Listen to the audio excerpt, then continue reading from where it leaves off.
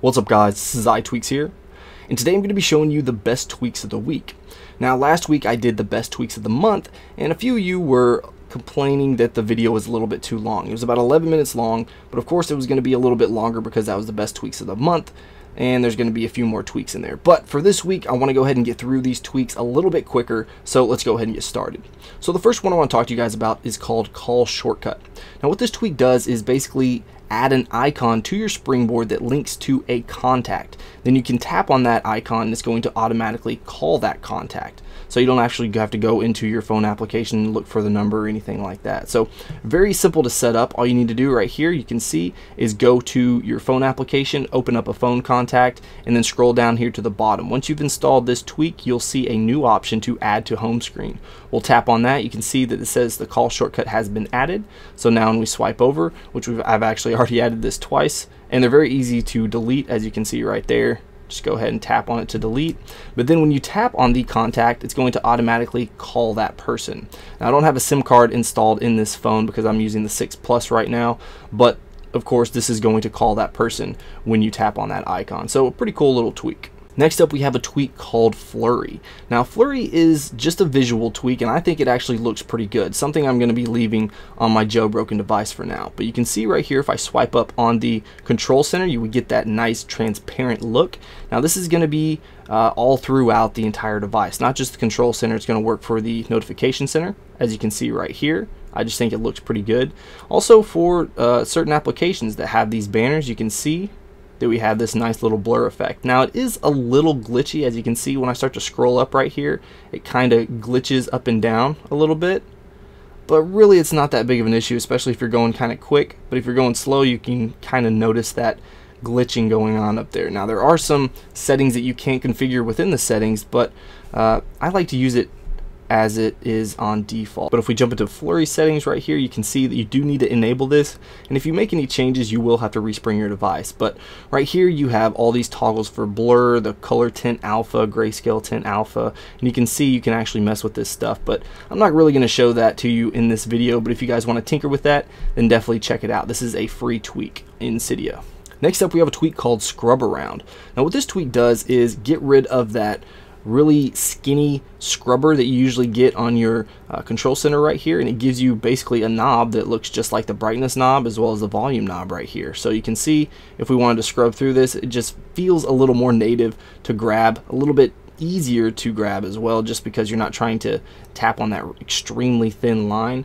So you can just scroll across right there and scrub very easily. That's all that this tweak does. I just think it looks a little bit better than that straight up and down line for the scrubber. Next up we have InternalPhotos. Now this tweak is not incredible by any means, but it's something that I did want to mention. You can see right here, if we go into our photos, and then if we tap on our albums, make sure you're in your albums, you're going to get a new little gear icon, which is basically the InternalPhotos setting. So if we tap on that, you can see that there's two options right here, and then you have some debug options. Of course you can always tap restore all defaults if you screw something up, but right here this is basically just like hidden settings. But you can tap on the photo grid, you can see there's a toggle for fake all videos, which I'm not exactly 100% sure what does, but you also back here have the feed, and there's a ton of different options right here. And this is just one of those tweaks that you want to go into and tinker with yourself rather than me explaining every single thing, just because I mean that would first of all take forever. But I mean, you can see right here that you have your image formats, and you can see the quality control toggles, speedometer. There's just a bunch of stuff right here that you can mess with and see if it's really anything you want to tinker with. For me, I didn't really find anything that I thought was extraordinary, but I figured I'd mention it in this video and see if you guys want to check it out. Next up we have a tweak called TypeandTalk. Now what this tweak does is basically give you the ability to use the dictation method on your keyboard and still have the keyboard here. So if you want to type something out and say something for whatever reason, then you can do so. So you can see right here, if I tap on this, it doesn't get rid of our keyboard here, so we can continue to type whatever we want to.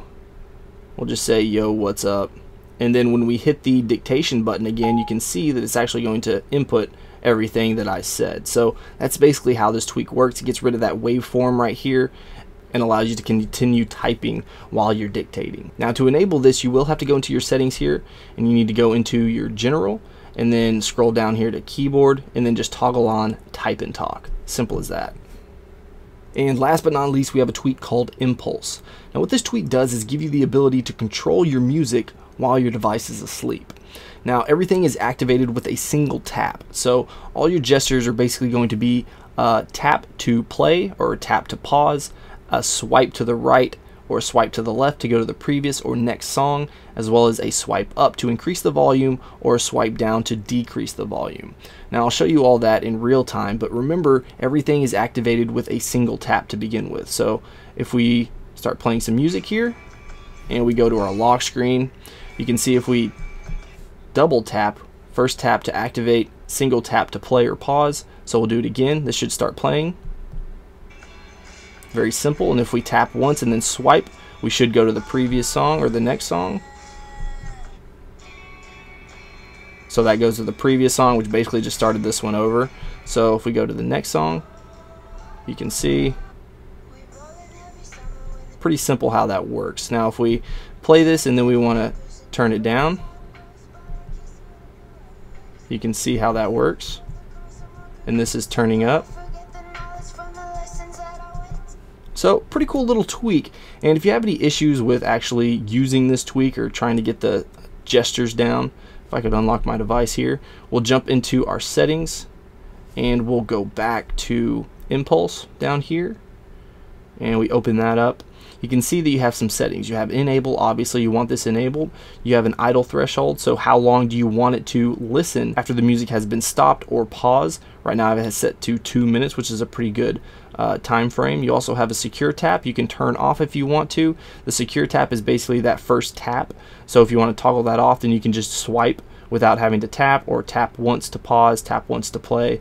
You can turn that off right here. You also have invert gestures if you want to do that. You also have a toggle down here to ignore music. And if you need the user guide, this is what I was talking about. Here are your gestures. So tap once to play or pause, swipe right for next track, swipe left for previous track, up to increase volume, down to decrease volume.